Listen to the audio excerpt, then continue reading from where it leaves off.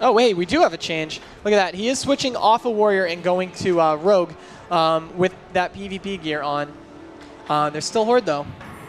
Yeah, and I mean, last time we saw this guy play a rogue against, they had to switch to a rogue to beat Rogue Mage Priest once, but it didn't, in the end, allow them to win. So he's obviously not that experienced at rogue, but I assume he's put in some more practice time since the last time we saw him in action on his rogue.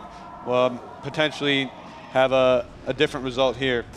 So let's see. We've got this is Falcon that you're watching on your screen right now. Hopefully, okay, he's playing a lot more defensively to begin with, but between the two rogues, we've got, you know, they were start moving towards each other, but and he gets taken out by a blizzard. Another does a great move, and that rank 1 Frostbolt. So he's going to, Zom's going to be able to get the opener on to the other rogue, which is what they're going to do. He is wearing PvP gear, so it's going to help him a little bit out, but, you know, already taking a lot of damage, down to half-life. And Falcon is polyed right now, choosing not to break it. Sylar getting so low right now, and uses evasion to stop some of that damage. Shadow steps away a bit to get back on another, but he's going to be stuck in that. There we go. Cloak of Shadows to get out of that Frost Nova, and he's trying to stick to another who's not getting that much heals from O'Reilly yet. But here we go, Empower Infusion on himself with a blind on O'Reilly. He's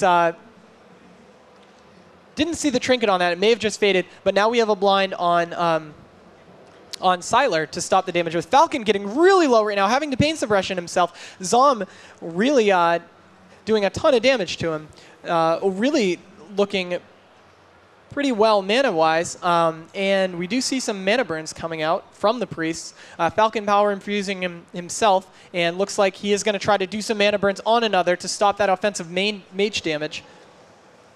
Yeah, and in this Season 2 gear, mages don't have all that much armor, so the rogue damage is not too bad.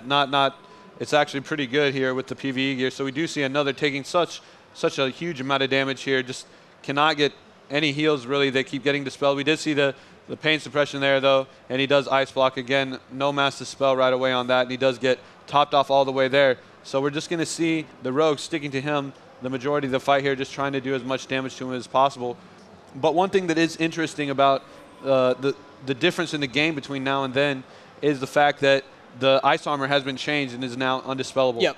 Okay, so you got Sylar, who's actually at half health, being controlled a bit. Oh, wow, well-timed Cloak of Shadow to get out of that Nova before that Frostbolt landed. Another trying to polymorph Falcon, who's completely out of mana right now. Solar's feared away. He's really far away, choosing to drink. They might be able to kill Sylar right here because of how far away. Another is taking a ton of damage from Sylar, but you know, Sylar really has Zom on his back. Here comes a second blind out from the rogue, which means Zom's blind has to be back up. And a lot of damage. Another is silenced right now. He's not going to be able to blink away. Evocate's right in front of him. Wow, that was really good coordination right there. Shadow stepping in to... cheap shot and then kidney him to allow his mage to get that Evocate off. Yeah, and as you can see, Sylar getting really low right now. Out of mana, and Sylar's getting so low here. And blind on Falcon. We did see that blind, and Solar was actually sitting and drinking because he was out of mana. And it looks like SK is going to take this 3-0.